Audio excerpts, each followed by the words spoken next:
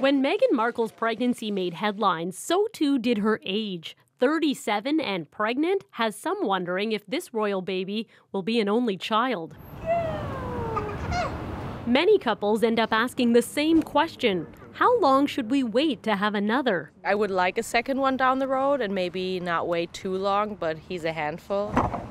To lower the health risks for mother and baby, the World Health Organization recommends waiting 2 years or at least 18 months. But Canadian researchers are now saying if the clock is ticking, you may not have to hold off that long. Based on our studies, it would be worthwhile to wait until at least 12 months.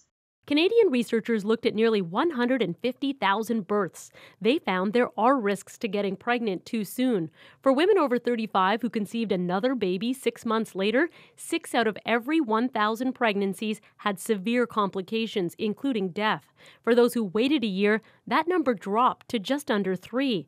And younger women who became pregnant again 6 months later more than doubled their risk of premature labor.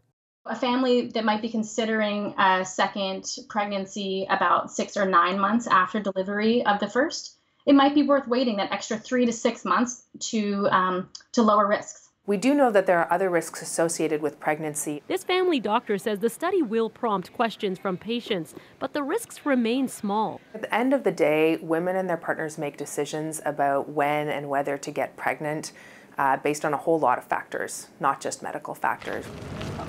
Along with the health risks of having another baby, most families need to balance careers, finances, and childcare. We haven't even considered the burden of the next one. Burdens the royal family may not be thinking about. Christine Burak, CBC News, Toronto.